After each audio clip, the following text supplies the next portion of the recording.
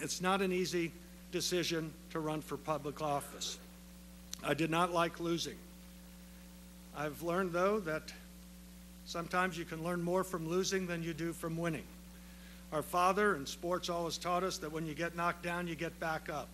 You don't brood over mistakes, you learn from them, and you improve. And during my last campaign, I never should have singled out that young man working for my opponent, calling him a name. He was just doing his job.